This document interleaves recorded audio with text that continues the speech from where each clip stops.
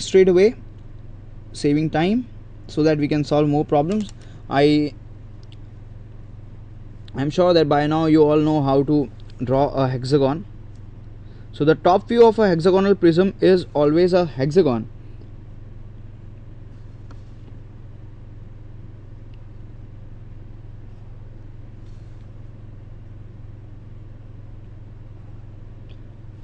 So here I have a hexagon of side 20 mm. So this side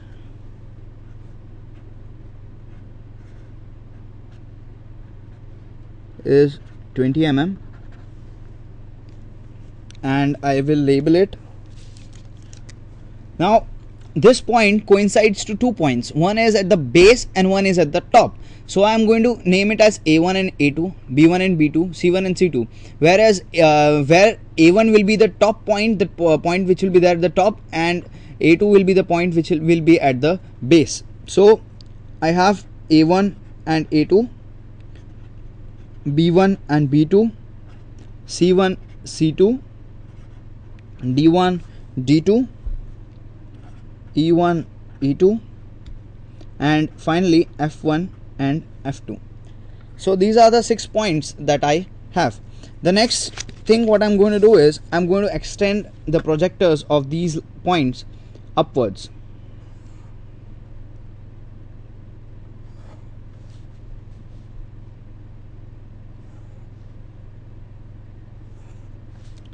Okay, so I extended the line upwards, and these are the projectors that are there. Now I will create a base. So this is what, this is the top view. TV, that depicts top view.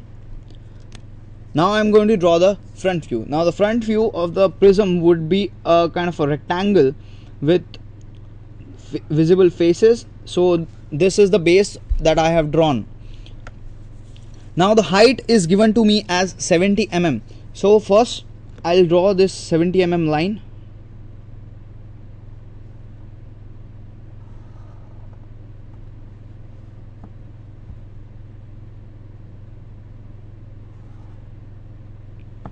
So this is the 70 mm that is there. So I'll join it on top as well.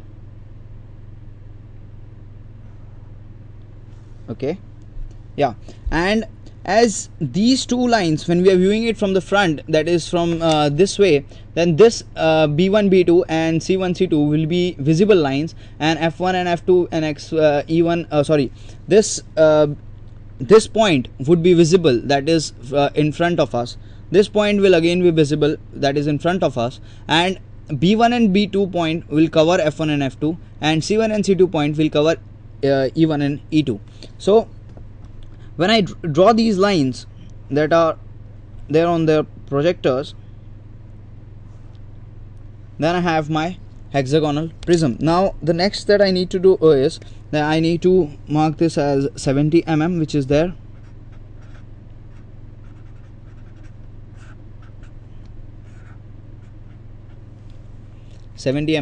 And I need to mark this. So I said the base would be A2, B2, C2, D2, E2 and F2. So I'll mark the base first. This is A2, B2, C2, D2.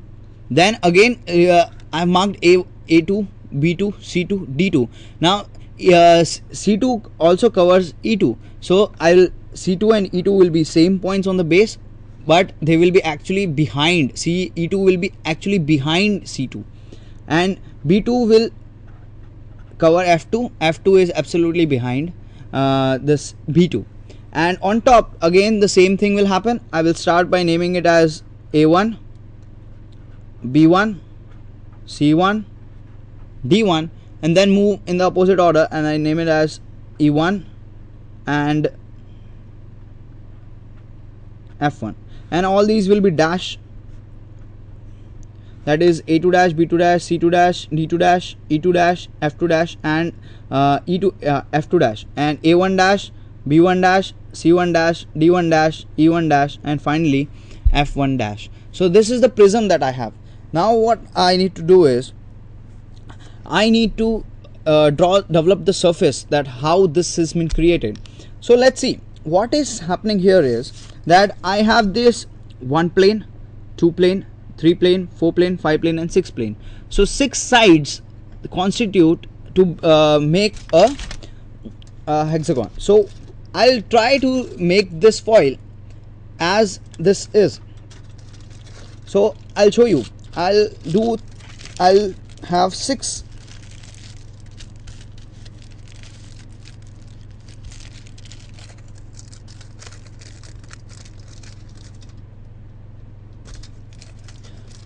see, I'll fold it into 6 parts.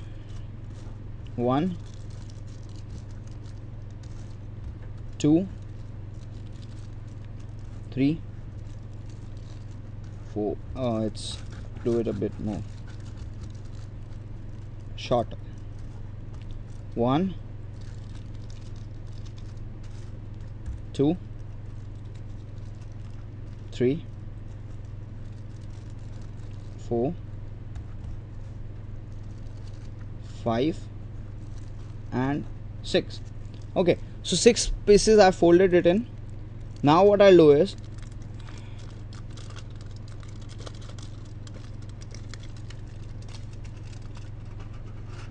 so this has been connected in this way.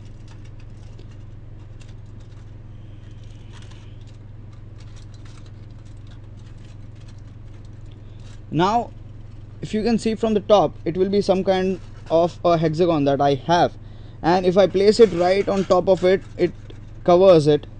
So when I place it this way and I keep one end here and I take the other end and I put it exactly on paper, then what can you see? Can you see these lines? 1, 2, 3, 4, 5, 6, 7. Can you see these lines? These lines are visible, right?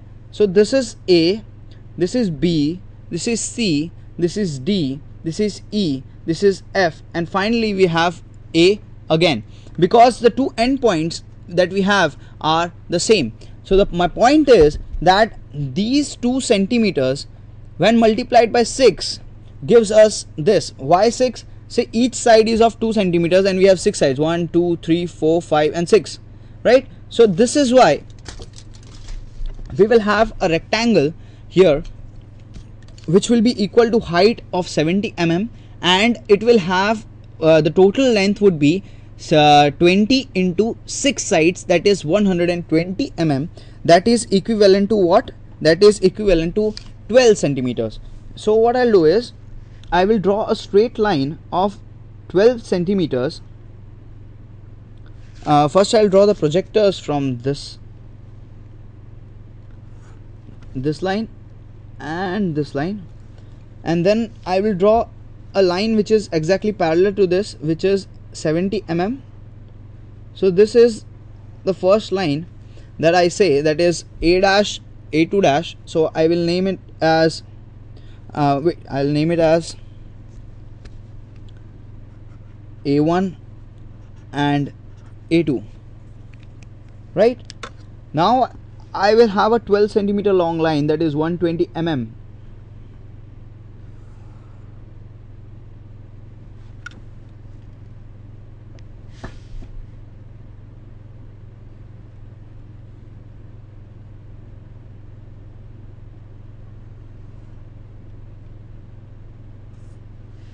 And I will connect the endpoints as well.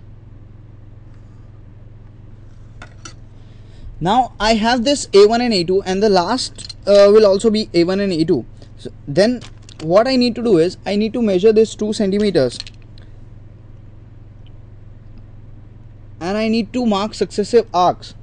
From here I'll mark 2 centimeters, keeping here I will mark 2 centimeters, keeping here I'll mark 2 centimeters, 2 centimeters, and finally 2 centimeters. Again I'll do the same from here.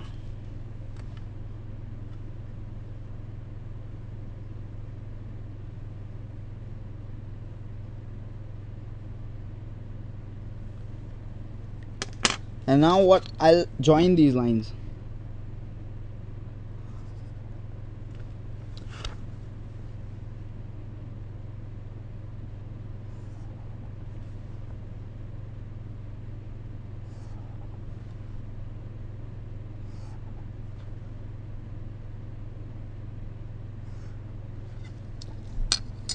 Right, and I will name them in sequence: B2, C2, D2, E2, F2, and this will be A2 again, B1, C1, D1, E1, F1, and again we have A1.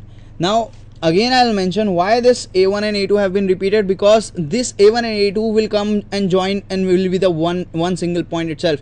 Because I'm separating the surface, that's why I have the two edges as this is A1 and A2, this is again A1 and A2. So when I join this surface, then it both becomes a single line. So this is basically interpreting the single line, that is A1 and A2. And here I'll mark what surface is, that this is 70 mm, and each of this segment is 20 mm. So this is my solution of the first question that I have, which says that develop a lateral surface of a hexagonal prism of side 20 mm and height 70 mm. Let's move on to the second problem. The second problem is a little bit similar to this solution, but there is a slight difference. It is, instead of being a hexagonal prism, it is a cylindrical, it's a cylinder of base diameter 42 mm and height 80 mm, and it is resting on HP on its base. We have to draw the development of the curved surface of the cylinder. Now let me make one thing very clear. The only difference that will be there between the first problem that we solved and this second problem is that we will actually have to calculate the circumference area. Now why we will have to calculate the circumference area? In the first problem, what happened was we were given 6 sides, 6 linear sides were given to us, and we could easily measure 2 centimeters 6 times, and that is 20 centimeters 20 mm 6 times, and we got 120 mm. Now what happens, what is happening here is that I'm given a cylinder. Now when I'm given a cylinder, the dimension that is given to me, it's the height of the cylinder is given to me, and the next thing that is given to me is the diameter of the cylinder, not the circumference of the cylinder. What I require is the circumference of the cylinder, because only when I know the distance between these 2 points, I will not be able to know what is the length of my lateral surface that I have to develop. So I will have to calculate that bit. The rest of the part remains the same. If it is cylinder, then it has a circular base and a circular top, and the height is given as a rectangle, as we are doing in all the problems that we are doing. So let's start with problem number 2, the solution for problem number 2. Problem number 2, right? So I have a cylinder, so the top view would be a circle of diameter 42 mm and height would and the front view would be a rectangle which will have 42 mm as the base and 42 mm as the top, and the height will be between the base and the top will be 80 mm. So let me first draw it. Again I'm mentioning that we are drawing it in the first we are drawing this in first angle. So my top view will come below my front view. So 40 mm is my 42 mm is my diameter. So 21 mm would be what would be my this radius, or you can say that 2.1 centimeters would be my radius. So I have selected this as a center O, and I'll keep my pointed end at center there, and I will draw a circle of radius 21 mm and diameter 42 mm, and using my sketch pen I will make it dark so that it is more visible to all of you.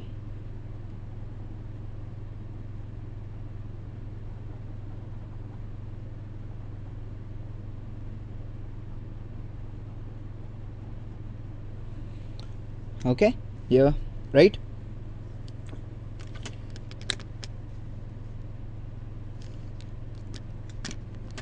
Now I will divide the circle into 8 parts first. You should divide it using your projector, either your projector, either your compass, either one of them, so that you have a uniform segment which is created, because that is required. I am just doing it directly to save time, so that we can solve more number of problems.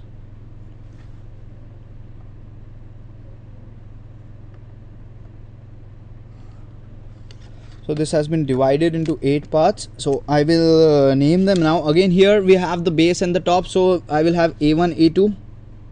So A1, A2, B1, B2, C1, C2, D1, D2, E1, E2, F1, F2, G1, G2, and finally I have H1 and H2, right? As I do always, I will extend the projectors upwards.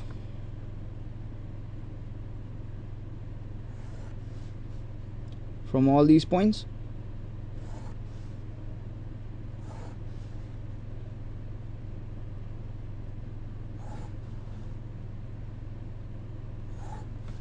It's a bit slant, so I'll correct it. Yeah, now I have to make 8 centimeters. So I'll first see from where can I get my 8 centimeters. So I have to take my base as close as here. I'll first draw a straight line.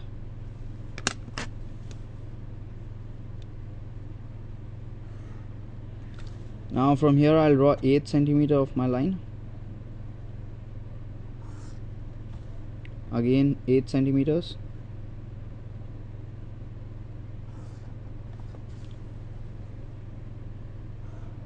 And I'll connect them. I'm sorry that it has overlapped the problem that I wrote, and I will also make the inner lines. Now yeah, these lines which are there are not actually visible lines. These are just projectile lines. So these lines won't